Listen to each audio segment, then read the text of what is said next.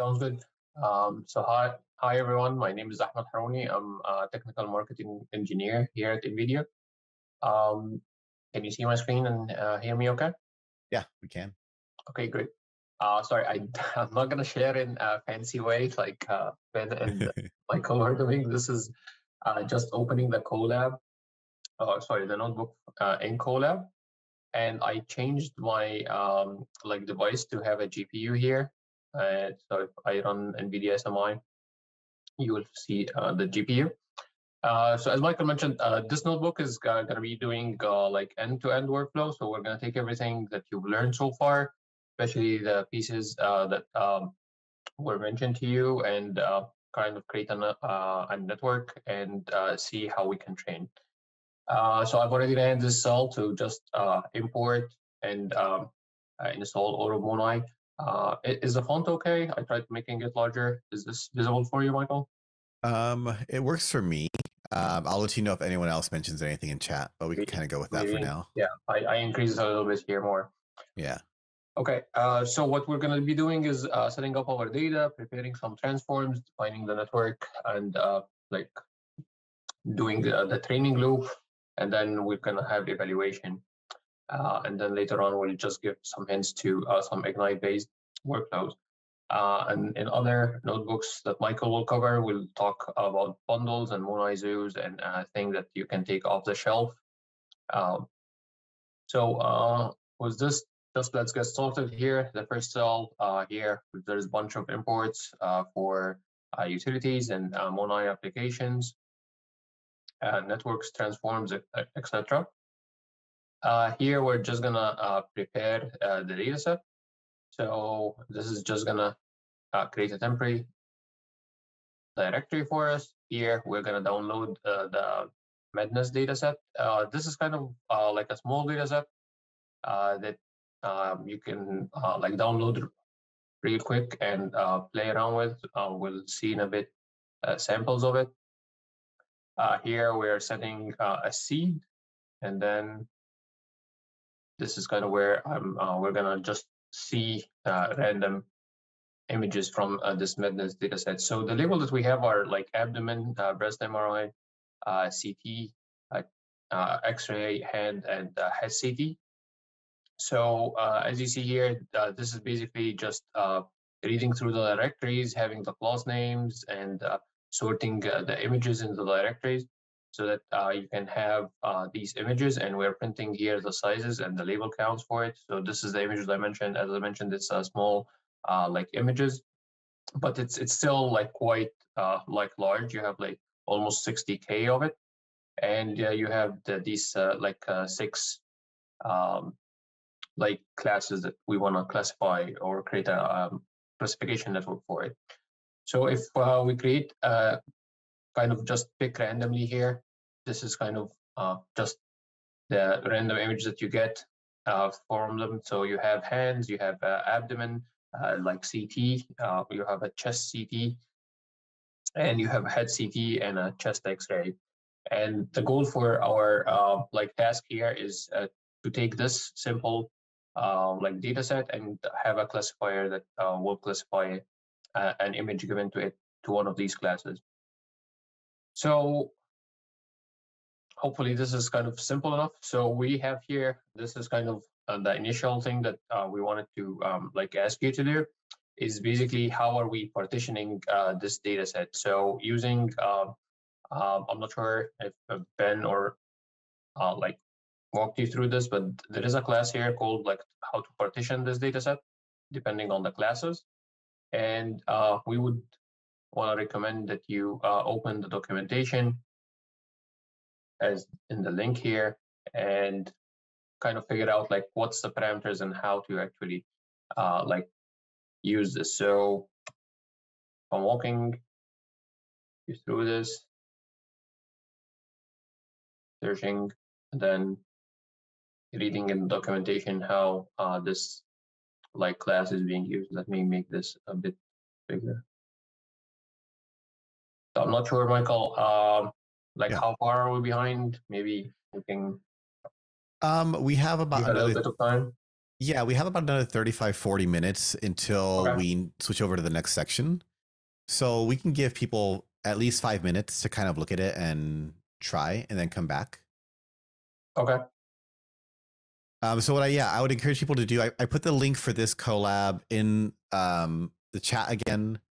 I'm going to put it in Discord as well for people who are over there as well. Implement it with suggestions that are there. And if you have any questions, let us know in chat. If you already feel comfortable with this sort of workflow, you use PyTorch or you've used MONAI before, we've been linking a lot of different notebooks that are in Zoom chat that are around different topics. So people were asking about things like the caching data set. We have some caching data set examples in our tutorials repo. So what I'm going to also do is link to the tutorials repo. So if you are interested in working on something else that you may be interested in because you already are familiar with this part of MONAI, then feel free to go over. And a lot of them have Google Colab links as well within them. So that's kind of a good way of, again, just getting familiar with what is actually there in the tutorials repo. People ask about things like Lightning. There's some Lightning examples. There's Ignite examples. There are some data set loading examples, caching examples, TCIA examples, loading with the wrapper data set things. There's a lot of other things in that tutorial. So yeah, work on this one. And if it's something else, go ahead and work on one of the other tutorials and try running through it on your own. But we'll come back at, we'll do 5 minutes from now. So in 10 a.m. Pacific, but roughly about 5 minutes from now, we'll come back and we'll show the solution for that. And then we'll go on to the next activity. We'll do another 5 minutes and 5 minutes for the last activity as well. Yeah, and maybe I can comment real quick on the caching question, if it's not like 100%. Yeah. So assuming that you kind of cached like just 50% of your data, you're gonna get the first hit. And then in your epochs that you're taking out of this 50%, you're gonna be getting all the advantage of the caching and accelerating formula. But then again, you run out of it, and then you want to load the other 50%. So you're gonna get the next hit again. So every quite some time within your training epochs, you will get like a longer loading time because it's caching this data set. There is another thing that's called like smart cache, but this kind of changes the kind of notion and the dynamic of what's the meaning of an epoch. So maybe you will need to look at the documentation to know more details about that.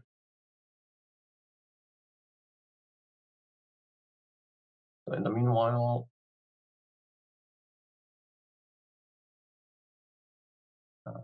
yeah, so I'll go through and answer. There's a few other questions that were asked as well. Yeah, that's what I'm trying to find. But yeah. If it's helpful, I can always put them in the Google Doc and share it, and that way we can answer it there while people kind of work in the background. Yeah, I'm just trying to open the chat here on the side. Yeah. Yep.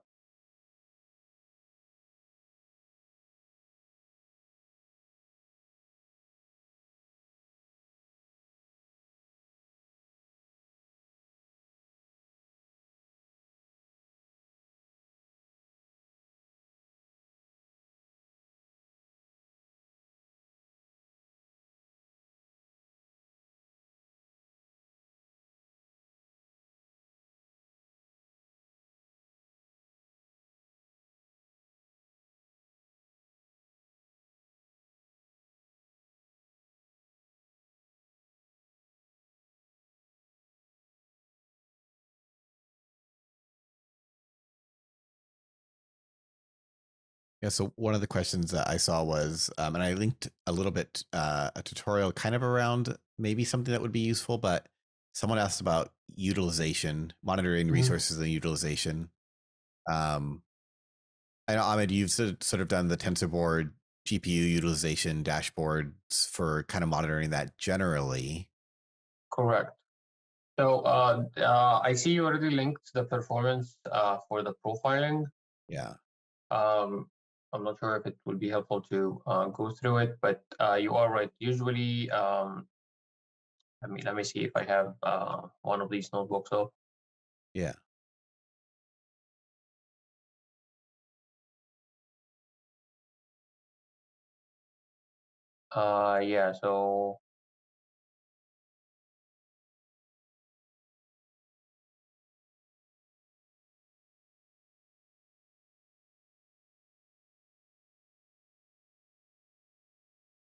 Yeah, so I usually like run Jupyter Lab. Not sure how many people are using this, but typically the Jupyter Lab will have, like, you can open different notebooks and have a terminal and console, and usually I would open like TensorBoard to like monitor my experiments. There is a plugin that is like would show you the GPU utilization. So this plugin is GPU dashboards from NVIDIA. And this usually is how I would monitor either the machine resources, the GPU utilization, and the GPU memory. So what I would usually do when I'm testing this here, I have two GPUs. This is my local host. I will have the GPU memory and the utilization on one side. And just monitor like how much CPU memory for the machine itself, and also the GPU resources. So I would open, sorry, this is, and let me make this bigger. So this is usually what I would like be usually like doing. I don't have anything running on the GPU, so it's like just idle here. But this is where I usually would see the peaks in the GPU memory usage and the GPU utilization. And if I'm running a multi-job, this graph will like be helpful because it shows all of the GPUs. Hopefully that was a bit helpful. And let me copy here the answer for this. Yeah. And so hopefully people had enough time to run out to work on that.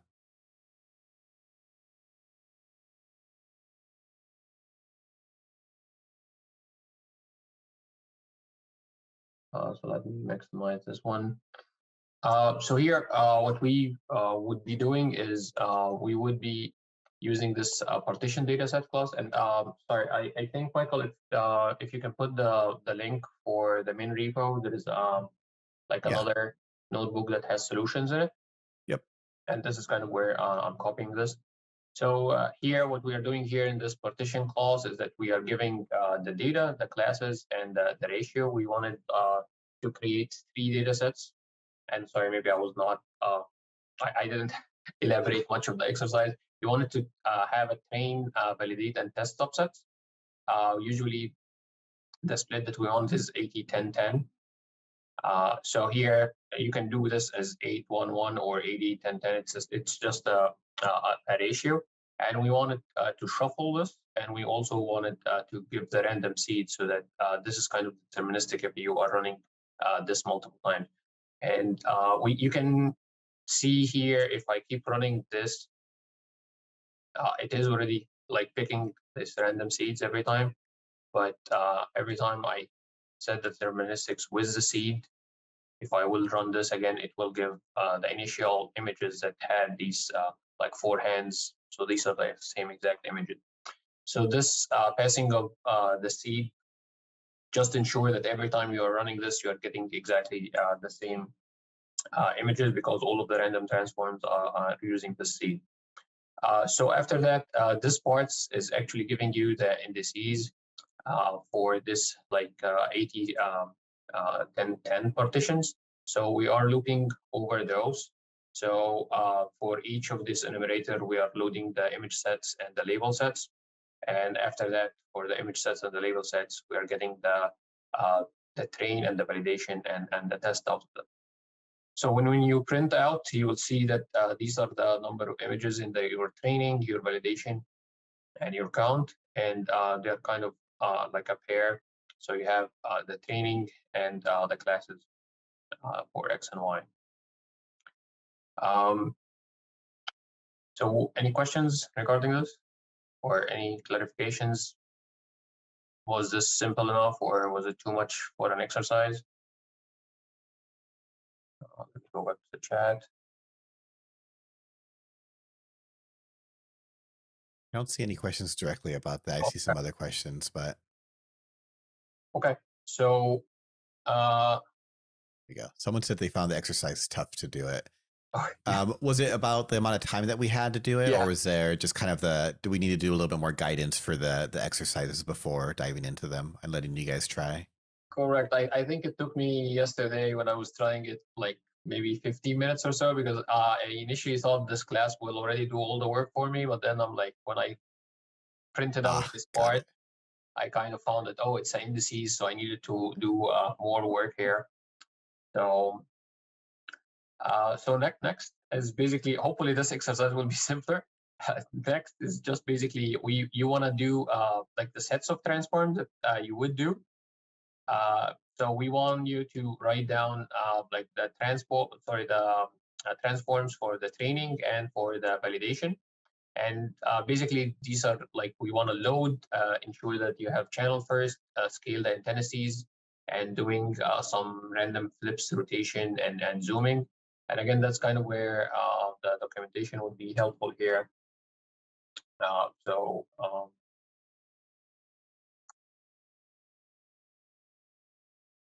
I'm going to just try to verify and type for transforms.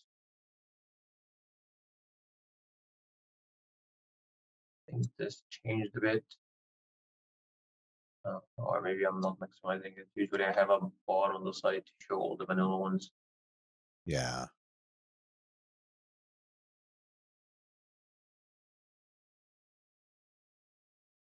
The answers for all of these are in a separate notebook. It's actually in the repo as well, called it'll be MONAI end-to-end workflow dash solutions. So even now, if you want to go look at them and put them so you can copy and paste it into your existing one, you can always go through and look at the notebook on GitHub. Yeah, I think it's still yeah, I don't know why it's not showing them there. Yeah, my internet is a little slow here. There we go. Yeah, but you'll see here when I just type transforms, I'm here. These are the transforms, the mapping transform. Yeah. You have the vanilla, the dictionary ones that you could use.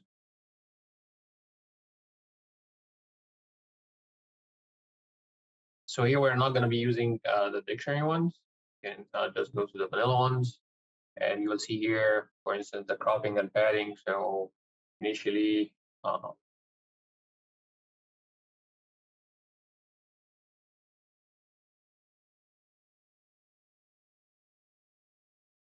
here random, we want random rotate, for instance.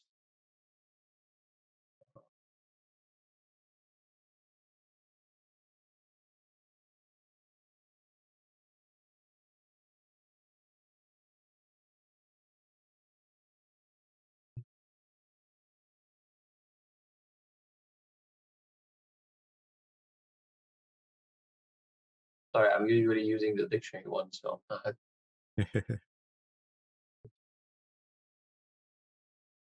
So this is add channel first, for instance, add channel last.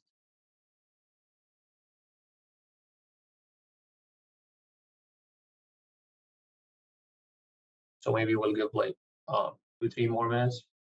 Yeah, well, maybe we can do slightly more. My next section, I could, it'll be a little bit less than 30 minutes, so we can go maybe to 10:40 for this one. So maybe we give another like 5 minutes or so, let people get a chance to try to work on it. The thing also I'll point out here is that there's the train transforms and the validation transforms, because when you do the validation transforms, you typically don't do your random transforms in that chain. So they won't be exactly the same. And then down below that block, there's a test function so that it's actually calling out to the train. And then there's a commented out validation transform call that takes the first image.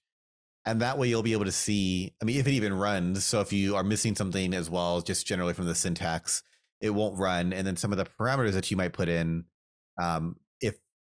if some of the values are too high, it may end up not seeing much of the actual image itself, but you should see a fairly clear image of the data itself printed out down below. So that's kind of a nice test function.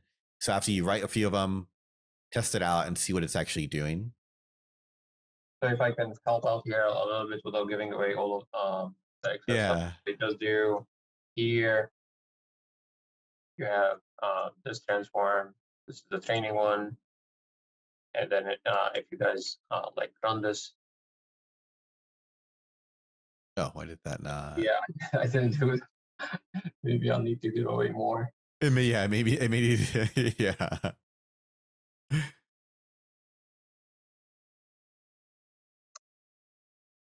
Let me try here.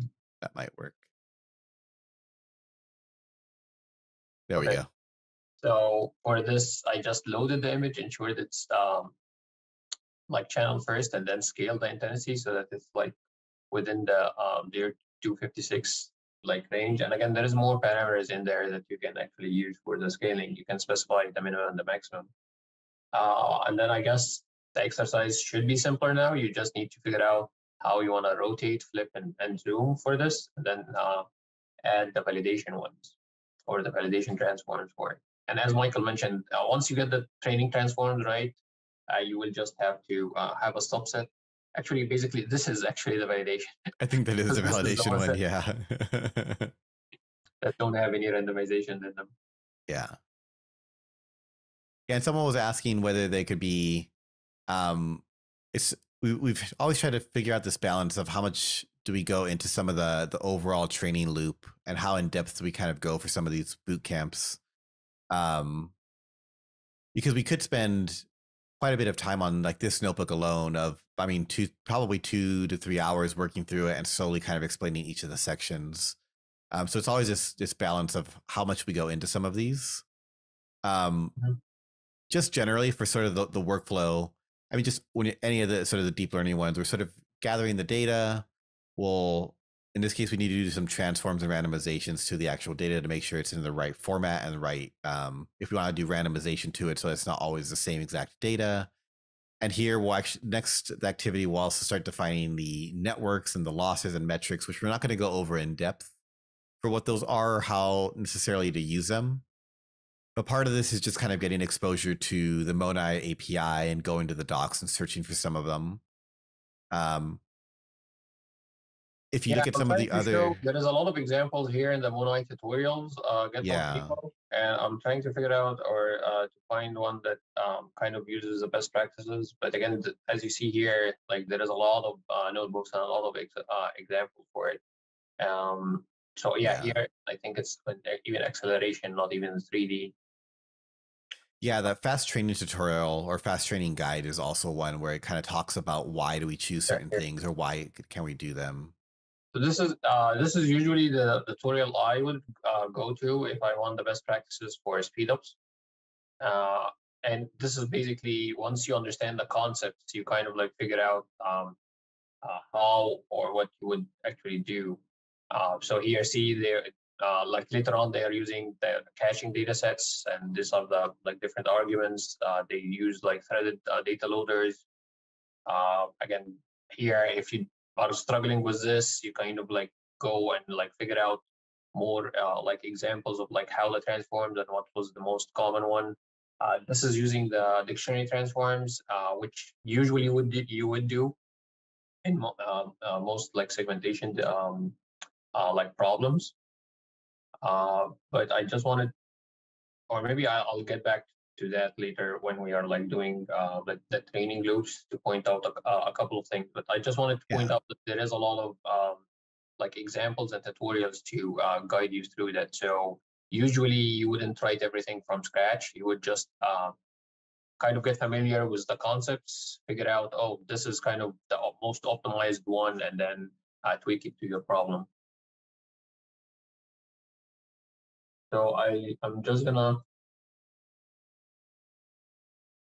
copy the answers here for this.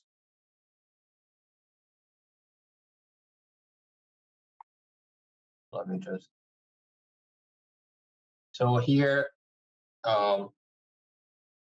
what we wanted to do here is the transformations for the training and the validation. And here we did like a series of transforms. First is the loading, and we only wanted the image out of this, ensured channel first, then scaled the intensity. And then we added this like random rotation. So you just give it a range and a probability that it will be triggered.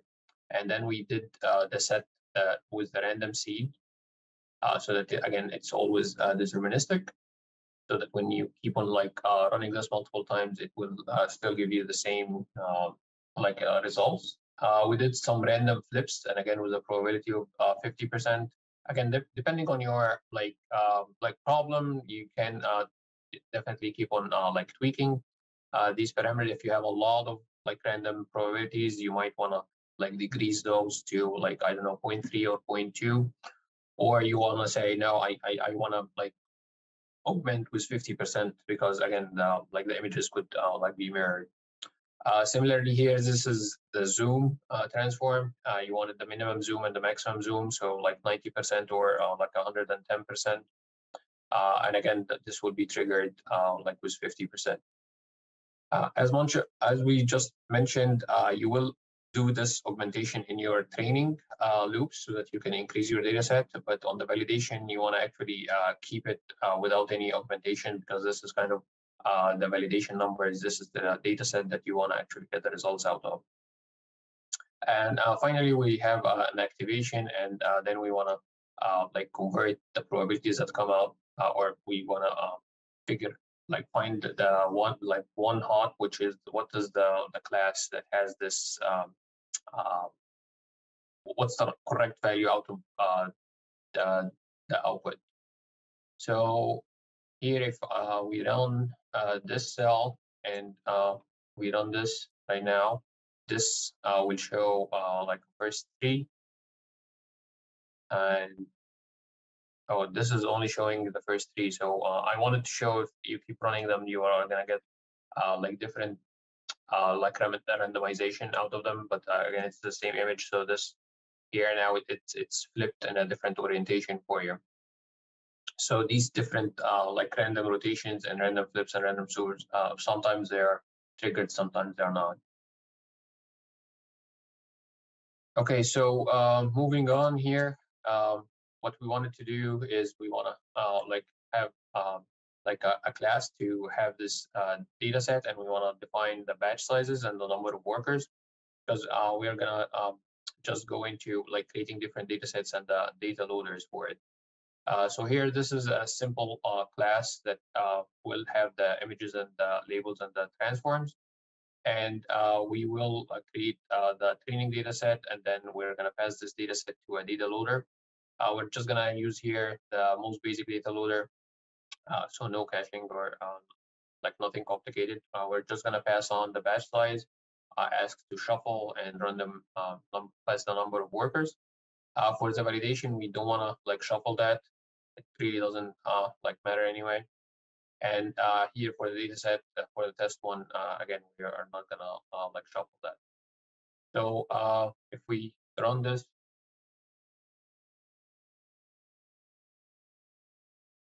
you will just get those three data loaders with the number of workers. I think here this is just a warning for the maximum number of workers that I can use. And finally here, or maybe the next exercise that we would want you to do is again go to the documentation. This should be straightforward. We just want you to write one-liner to detect if you have a device that's CUDA enabled or not. If not, then just return the CPU. And then this is kind of what is the network that you would wanna the classifier to you want to use. We suggest you use the dense network 121. There is a class for that. You can just pick that and then pass in the parameters of the spatial dimensions and what's the input channels. And here are some clues for you. Loss function, you can choose from multiple loss functions, but you want to choose the cross entropy loss and add a multiplier. So I think we can give maybe another 5 minutes or so for this. Yeah, probably another 5 to 7 minutes or so. There are a few other questions as well. So someone asked about event handlers, and I'm assuming they were talking about things like Ignite event handlers. We aren't covering this here, but we do have some tutorials on it, and I linked a diagram that shows kind of where some of the which events map to certain functions as well. So you can take a look at that one, and that might give you an idea of it. But we have examples of it in there. Someone was also asking about finding contours to things as well. I was actually looking for the tutorial because there is one where we kind of show the contour outlines of the segmentation mask at the end, but I can't find it right now. But you can do things like finding contours or doing, if the segmentation mask has maybe some small outlier pieces, you can do keep largest connected, and that'll get the largest connected mask that you end up getting at the very end for things. So we do have some helper functionalities that do things like that as well. Yeah, Did you find I'm it, trying Ahmed? to like find those two here. But they're usually in the utilities. Not sure why this is not coming for me. There's a label to contour one. So here's a post-processing transform notebook. I'll put it in chat here. I'm not sure why this is very slow page here for me. Maybe everyone is accessing the documentation. This is making it slow.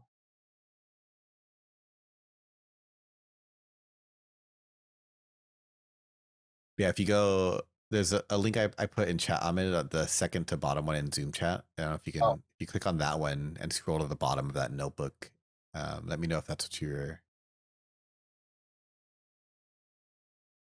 Oh, you found the notebook itself. Oh, okay, great. Yeah, there's one that gives an example. So if at the very bottom.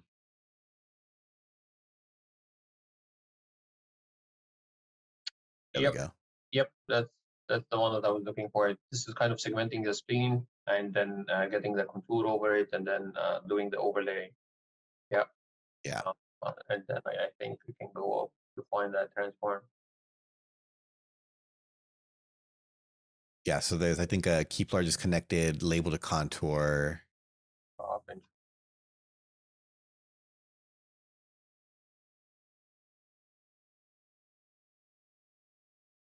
Oh, I think it should be in the display.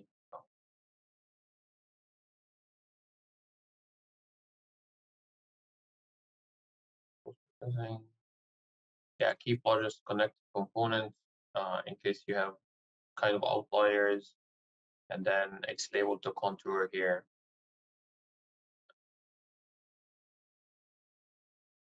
And yeah, this is just doing some detaching to move to the CPU and then display that. Yeah. And then one last one here was someone was asking, is there an example to extract features from 3D medical images? Do you want to expand on that a little bit more? What kind of features were you looking to extract from things?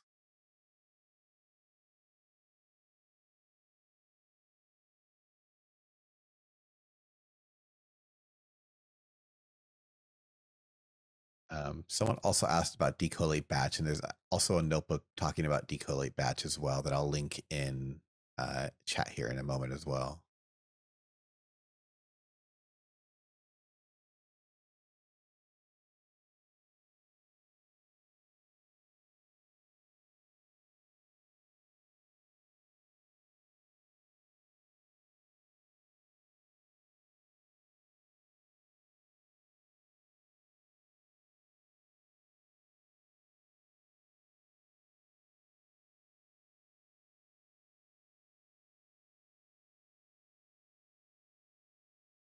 So someone is asking if it's ITK based post processing.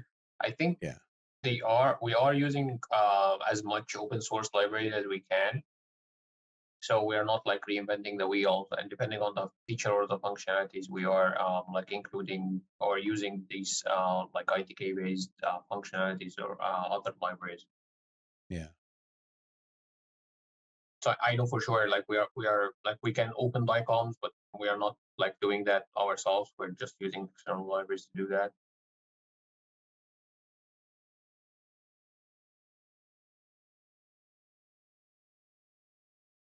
Okay, so I again, I don't want to like take too much time. Yeah. So here we just added the learning rate. As I said, all of these are just one-liners. So your learning rate, your device here, this is getting the tool device. If you have like CUDA, the first GPU is taken. If there is CUDA, otherwise we're going to return CPU. And then here, this is the dense net. We just passed in that it's going to be 2D. As you see, we can also like provide 3-dimensional images for it. We have an input channel that's one, and I think the example that Michael was showing, like sometimes you can actually have multiple like inputs to it. Yeah, so this is fancier like thing. Even if it's 2D images, you might want to like scale or pass in different windows in the medical imaging. This is brain image, this is subdural, this is bone window. So you kind of play with the scaling intensity ranges, and then you can concatenate all of those. So here your channels will be like 3, and you can still do this classification. So you specify that here in the number of input channels, and then the output channels here are the number of classes that you do have. And then you pass those into like to device. You're gonna move this network architecture to the GPU that you have.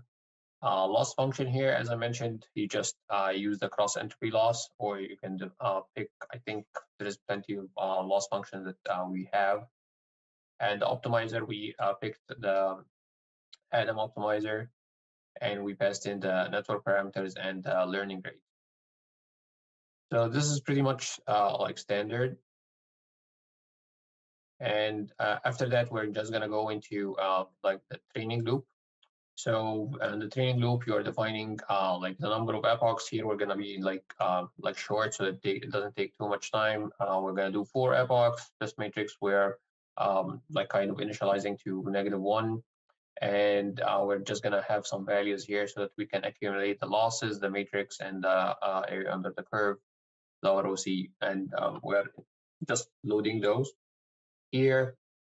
This is basically the main loop for your training. So we're gonna like loop here for the 4 epochs. We're just gonna do some printing, and then we're gonna do the calculate how many steps we're gonna do for each epoch, because we're gonna load them in kind of an iteration. We're gonna create this network. We're gonna say we're in training mode, and then for each batch in this train loader, we are gonna get the batch, move it to the device for the inputs and for the labels. And then we're gonna prepare the gradients. We are gonna pass through the network forward pass, get the losses, and then do the backward like pass, and then increment the optimizer. So we're gonna keep on in this loop for the training until we're done with this batch. And then after that, we're gonna just kind of scale the loss and print it. And we're gonna actually do the evaluation here. So we're gonna switch to the evaluation so that we switch off the gradients. And here we are just gonna do the same or a similar thing for the validation loader. We're gonna move them to the device, the label images and the label and the validation labels, and we're gonna do the prediction. Just pointing out, we're doing here this evaluation and every epoch, because again, we're just doing 4 epochs, so it's not a big deal anyway. Usually in your training, you will train for longer number of epochs, and you don't want to do this evaluation in every epoch. So usually here, you check on the mode, like every 10 or every 20 epochs, you would like run an evaluation step for it. So the rest here, we're delocating the batch and converting it to one hot, doing the activation, calculating the matrix, and kind of figuring out if this matrix is the best matrix so that we can actually save the model here. And we are doing this print. Sorry, I should have actually like ran this before, like I kept explaining it. But hopefully this training would not take that long.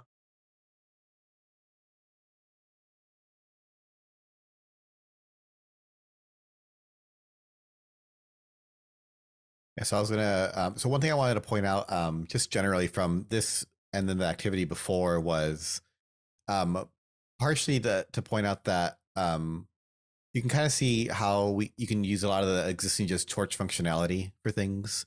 So it's pretty easy to imagine, say, we want to use this loss function and this whatever else from the base PyTorch implementations. We want to use these things from MONAI. We want to write a custom function and merge them all together to kind of get your workflow up and running. So if you already have a workflow that's similar, but you want to use, say, one particular transform, that's easy enough to do, or you want to use one of the metrics, you may have to swap around a few different lines to make sure that it matches correctly with the inputs and outputs that you need.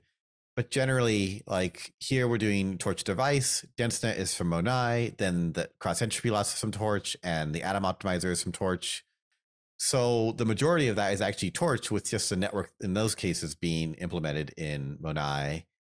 And even up above for the other examples, when we had to partition the classes, it was a wrapper class for MONAI that made it nicer, but you don't need to do it that way. There's lots of ways that you can do it. So we're kind of trying to showcase the fact that you can utilize it pretty freely and use whichever pieces that you really need for things. I think someone just won the answer for the lost cell using that here. And yeah, this is going to take longer than I expected.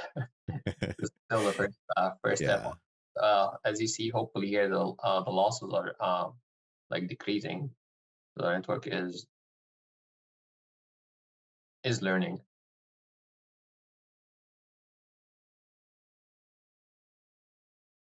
And again, I don't want people to like be scared of like, oh, why are we like writing these loops? So as Michael mentioned, like the MONAI is flexible, so that if you actually want full control, you can actually write your own loop.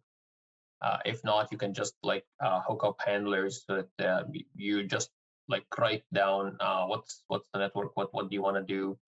And I think I'm not sure, Michael, if you alluded to MONAI label, but like MONAI label also like simplifies the training functionality by just implementing some interface for the training.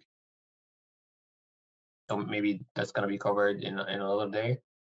We're going to go over for MONAI, well, it's a demo of MONAI label, but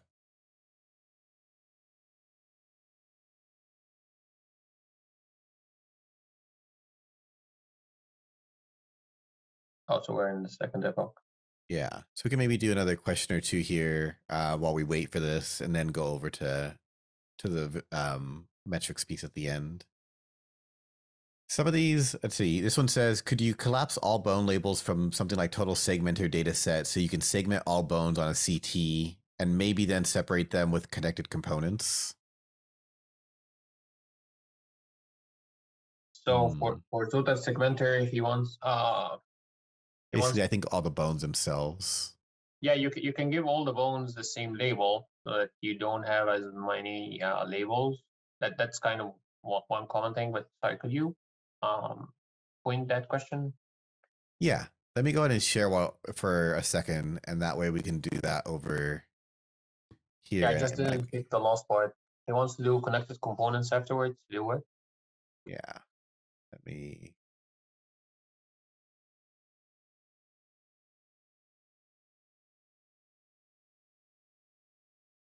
So I'll put it here as number 6. Yeah, so just as a background, total segmenter is kind of this data set that has like 104 labels for a CT. It's very good data set. It has over like 1,000 images, and the data set is very diverse from like contrast and low dose and high dose CTs from all over the body parts.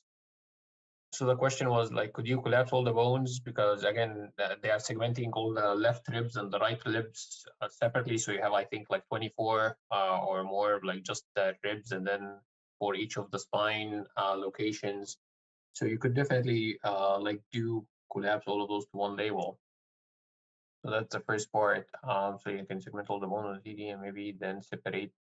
You can definitely afterwards do post-processing with connected components. I think out of the box here, the connected component that we have is called keep largest connected component. So you only kind of remove all of them, but it is calling the underlying function of connected components. So you can modify that transform by keeping the top n transforms. And that's a very clever way to make the network size smaller so that it can run on a smaller GPU. But I think you will get a hit on the connected component because it is a heavy transform. We kind of, I think, managed to move that transform to run on GPU, but it still like takes a decent amount of time. RCDs. Yeah, then there was number 7 here as well.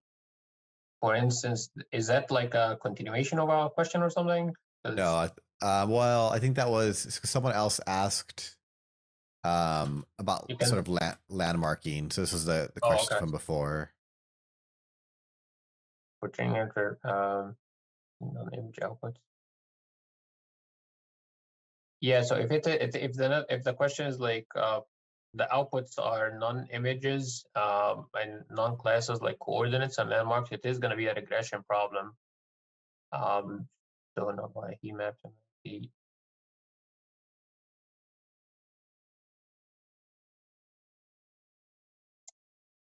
Yeah, so he's asking, so if the data is kind of, the output is going to be landmarks and coordinates, you kind of will need to like write your own equivalent transform. So if you are doing like flipping, for instance, so you will need to, the coordinate needs to be like flipped. So you will do the width minus the x coordinates and the height minus the y coordinates. For that, when that transform is being triggered. And again, it might be trickier when you're doing rotations, especially in 3D. But yeah, you are on the right path to do that. If you are going to do that, I would recommend just taking the cells that, as we did, to actually show that and overlay the coordinates on top of the images. So you're just debugging your random transform while you're kind of writing that in a custom way. And then, for instance, if you have a scan of a mountain piece using a mounted camera with like components.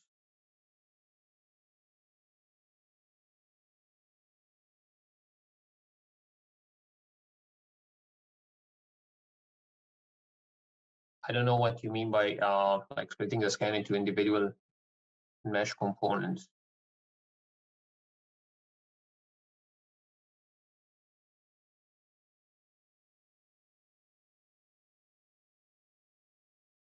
But I think there was a data set for like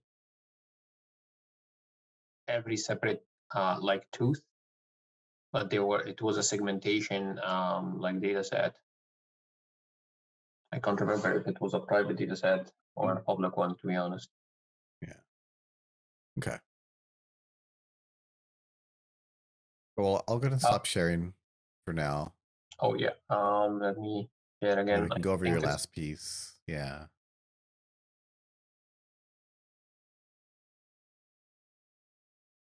We are almost there. This is the fourth epoch. The loss is pretty low. I think it started by like 2. Now it's like down 2.1.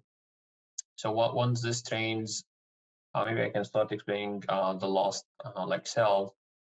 This is just gonna like plot like the training and the kind of the evaluation with the area under the curve for the validation from kind of when we were going through, we were actually accumulating these in the matrix values. So once this finished, hopefully here, yeah. Okay, so we were like plotting here the average loss values that is going through for these 4 epochs, and the area under the curve, we're almost kind of even above like 99%. Here, we are just gonna run the evaluation on the test data sets so that we can actually kind of figure out like what was the performance on the validation, sorry, on testing. So here we are kind of printing out the like the precision recall, the F1 like scores for each of these classes, and giving you the average accuracies. So as you see here, like we are almost like perfect in this example in only like 4 epochs. As I said, it's not that hard because the images are kind of very different from each other. So a CT is completely different from like a CT scan. I think the closest ones are the head and the abdomen.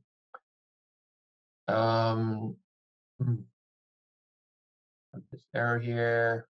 Yeah, I think this one was because of the color mapping for this one. I think I ran into this when I was testing it, depending on what version it was installed. For some reason, the color map didn't exist anymore, and it used to exist. Oh, for this? So if you just change it to a different one or just remove CMAP argument completely, it'll render. Okay. Yeah, there we go. Oh, maybe. Yeah, that one worked, but then I think here it gave an error. So this is just showing the confusion matrix and like what was the values here. You can't like mainly the first class is the one that is confused, but you can't even like see how or which one it's confusing it with because the value is so great. So do you have a solution for this one? Maybe change. That one, I have not seen that issue come up when I was trying it before. I don't think there's a rotation here. Yeah, I can just remove that and then that should work. I don't know why that was on there before. Yeah, okay. So that works. Yeah, yeah, so this is bringing us to the end of the notebook. Hopefully, everyone managed to get through this. And as Michael mentioned, there is a solution notebook. And you just managed to train like in MONAI, hopefully without like writing too much code, and you can kind of customize this to your own data set. Any questions that came up in the chat, Michael? I don't see any other ones since we looked at them last. But yeah, I again encourage people to go through and kind of take a look at it. If you haven't done a lot of PyTorch or just confused more by the general loop of it, there's probably I know PyTorch has some good examples. I think there's maybe like a PyTorch in 60 minutes video that they go through and walk through what does the flow actually look like. So that might be a good starting point. And then when you come over here, you'll see what does that normal flow look like, and then how is MONAI being integrated into each of the pieces. So yeah, it really just kind of depends on where you're at in your journey with deep learning and medical imaging and MONAI.